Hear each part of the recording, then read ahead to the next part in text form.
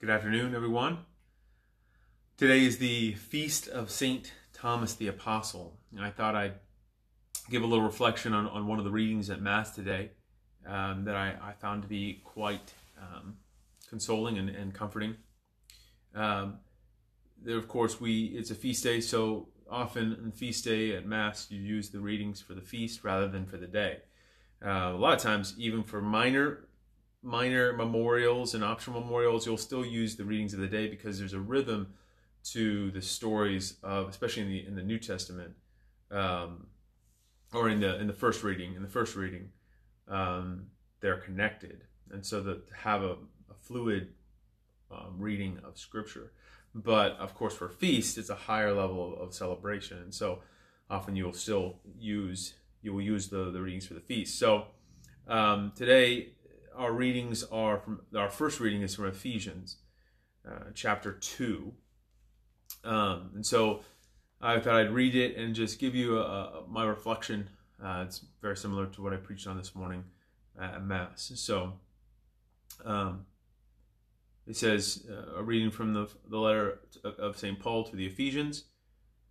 Brothers and sisters, you are no longer strangers and sojourners, but you are fellow citizens with the holy ones and members of the household of God, built upon the foundation of the apostles and prophets, with Christ Jesus himself as the capstone. Through him, the whole structure is held together and grows into a temple sacred to the Lord. In him, you also are being built together into a dwelling place of God in the Spirit. The word of the Lord. Thanks be to God. There's so many moments in parts of this reading that are beautiful and have imagery. So much so that, I could probably talk for an hour or more on all the different elements of this particular reading. But the things that I want to pull out are two things. Number one, the idea of a home, and of course Jesus being the capstone.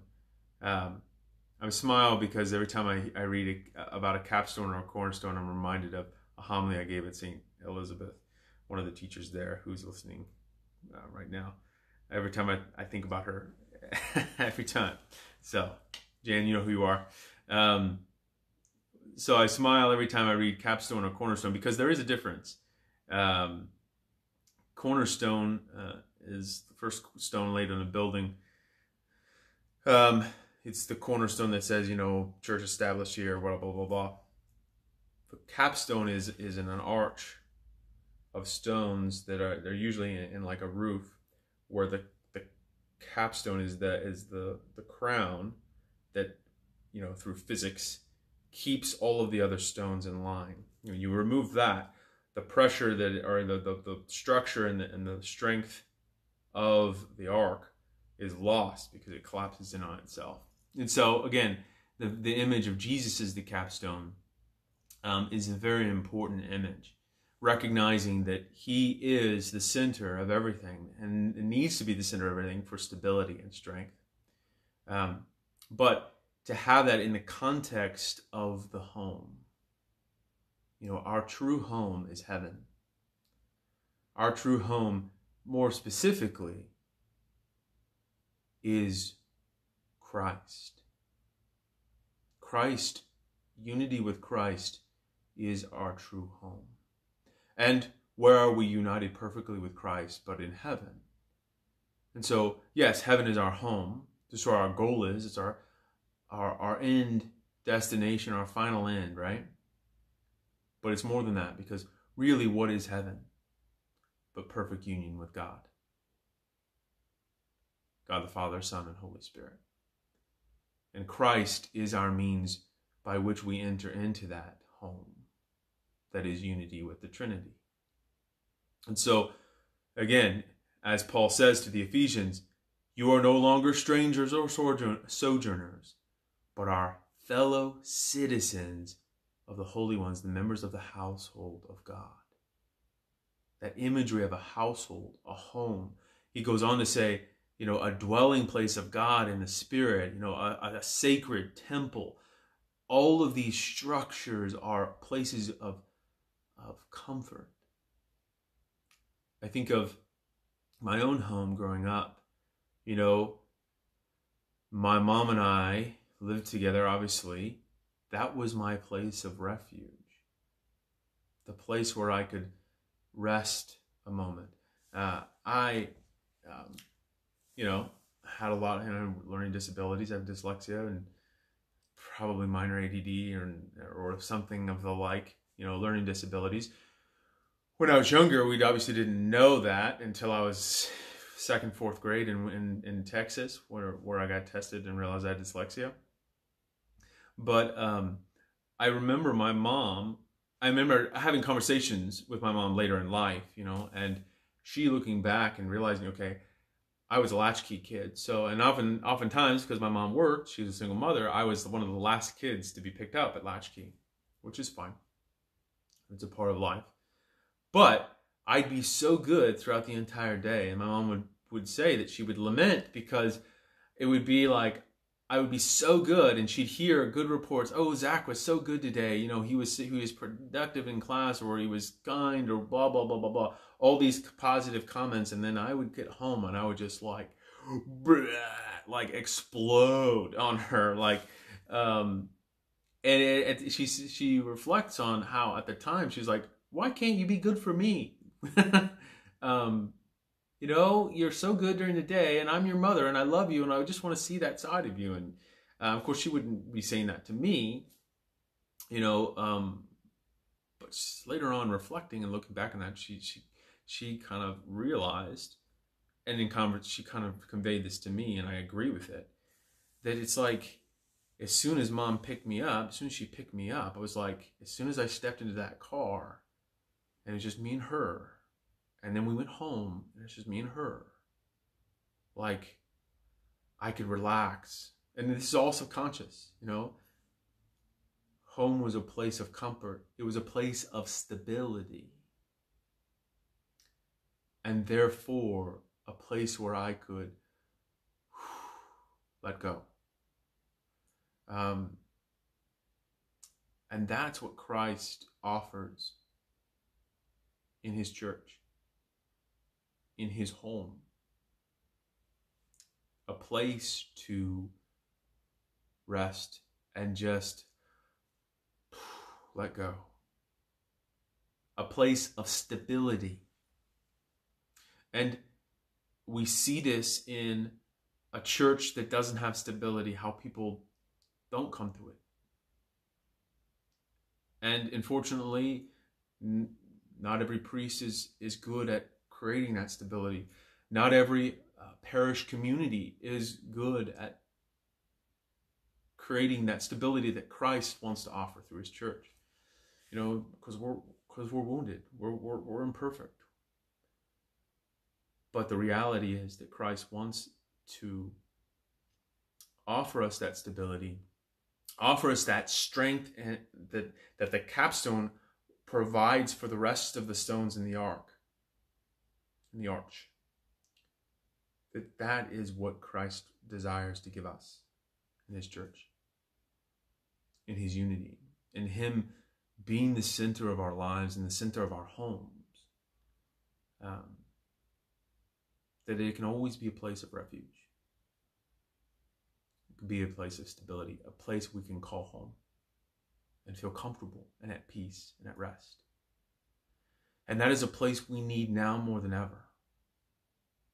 And I say that in full knowledge that we are in a very unstable time. And those times of instability in our world are not going to stop. They're not going to stop until the end of time. There will always be chaos in the world to one degree or another. But Christ, as I said earlier this week, Christ allows us to have peace in the midst of that. To have a place that even if you are unable to make it to a church, you can call God into your presence. That's why I'm so grateful that the spiritual communion prayer has been so often said in the last couple months. It's a true, in a certain sense, in a very real way, kind of a lost treasure that has been rediscovered in this time. And I hope that it's a prayer that continues to be prayed fervently beyond this pandemic, beyond this moment of crisis, moment of struggle, that even those who are able to come to Mass and receive the Eucharist will continue to pray that spiritual communion prayer, will continue to invite the Lord and Christ to be the capstone of their homes and their houses and their families and their relationships, that God's love may permeate through each and every one of those things and allow those things to be parts of stability, moments and places of stability in each of our lives. So, the beauty of reading Scripture is that God speaks to us in a way that we need to hear Him. And so, I encourage you to read today's readings, and continue to ask the Lord to help you yearn for and find that strength and that stability that He offers through His church, through the Scriptures, the sacraments, through that relationship, through that household that He offers us. And with that, let us turn to our Lord in prayer, asking for that grace to invite Him into our homes. In the Father, and the Son, and the Holy Spirit. Amen. For all those we promise to pray for, all our special intentions, all those who are searching for our Lord and struggling to find Him, that they will see the people, that the Lord will send someone into their life, and they will recognize how God has placed people in their lives to help them find that peace and that strength, that stability, for a renewal of our church,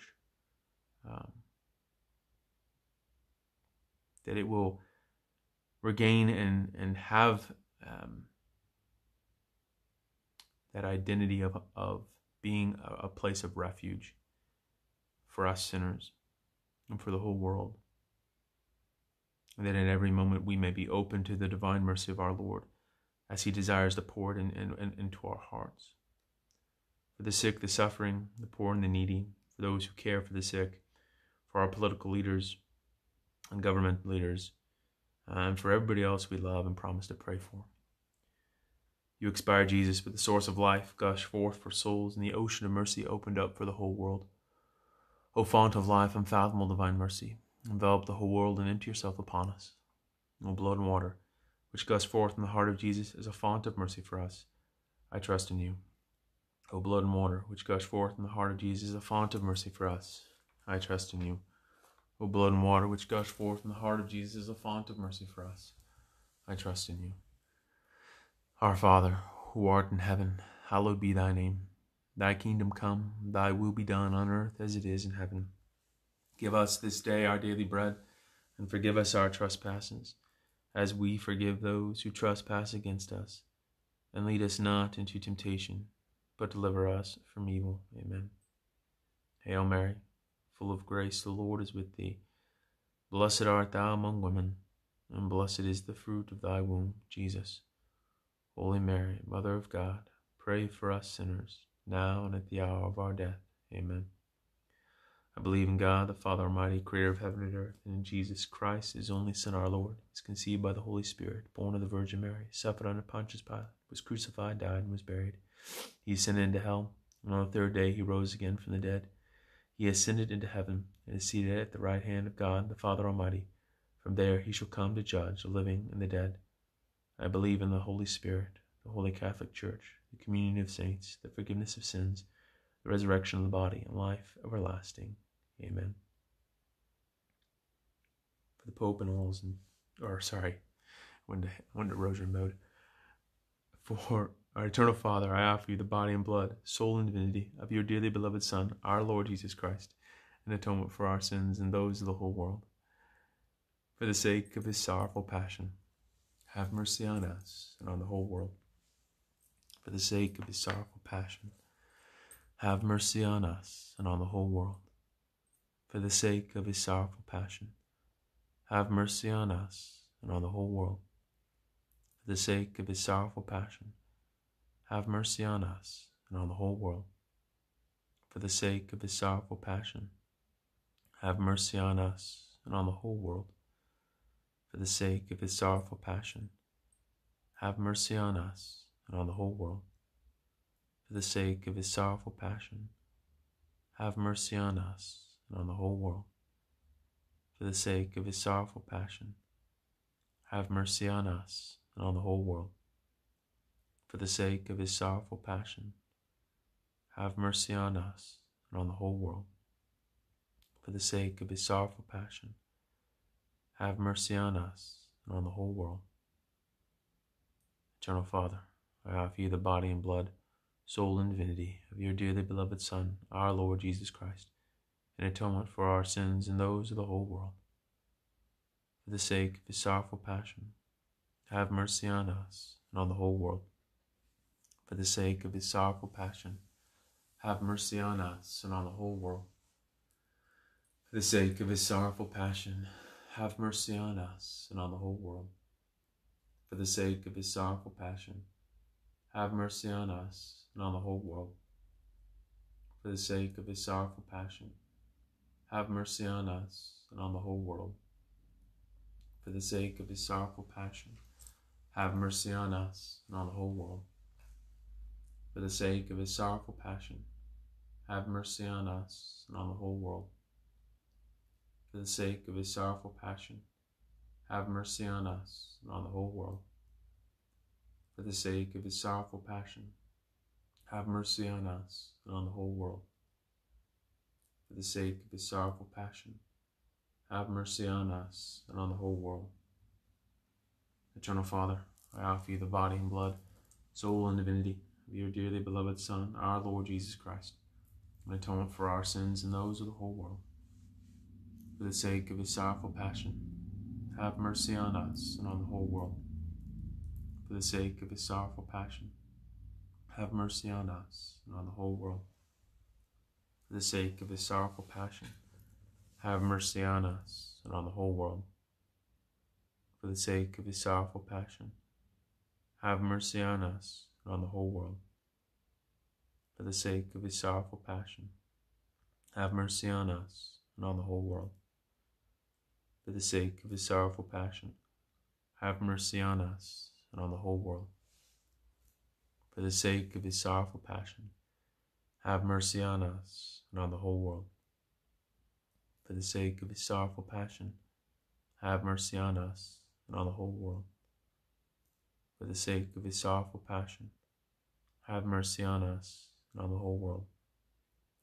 For the sake of his sorrowful passion, have mercy on us and on the whole world. Eternal Father, I offer you the body and blood, soul and divinity of your dearly beloved Son, our Lord Jesus Christ, in atonement for our sins and those of the whole world. For the sake of his sorrowful passion, have mercy on us and on the whole world. For the sake of his sorrowful passion, have mercy on us and on the whole world. For the sake of his sorrowful passion, have mercy on us and on the whole world. For the sake of his sorrowful passion, have mercy on us and on the whole world.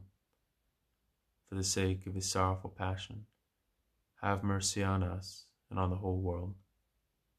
For the sake of his sorrowful passion, have mercy on us and on the whole world. For the sake of his sorrowful passion, have mercy on us and on the whole world.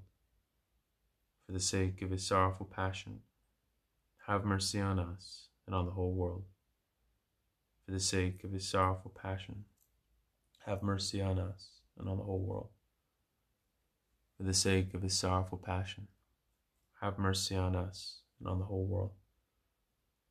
Eternal Father, I offer you the body and blood, soul and divinity of your dearly beloved Son, our Lord Jesus Christ, an atonement for our sins and those of the whole world. For the sake of his sorrowful passion, have mercy on us and on the whole world. For the sake of his sorrowful passion, have mercy on us and on the whole world. For the sake of his sorrowful passion, have mercy on us and on the whole world. For the sake of his sorrowful passion, have mercy on us and on the whole world. For the sake of his sorrowful passion, have mercy on us and on the whole world.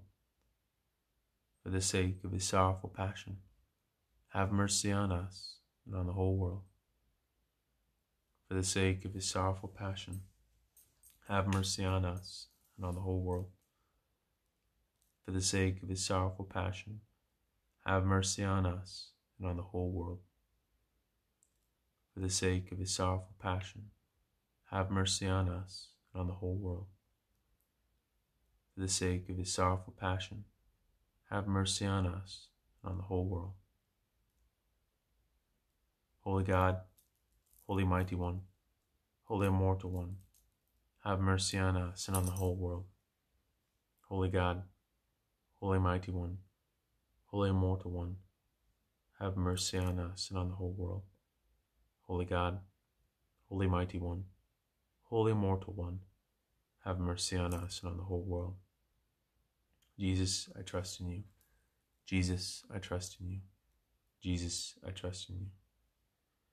Eternal God, in whom mercy is endless and the treasure of compassion inexhaustible, look kindly upon us and increase your mercy on us, that in difficult moments we may not despair or become despondent, but with great confidence submit ourselves to your holy will, which is love and mercy itself.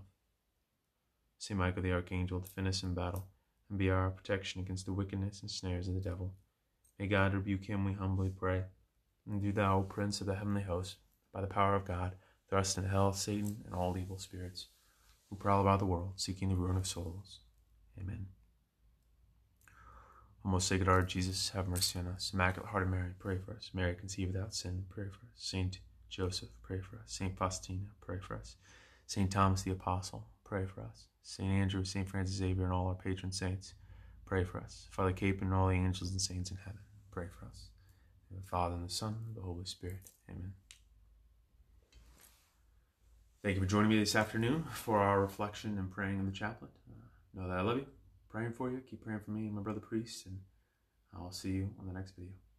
God bless.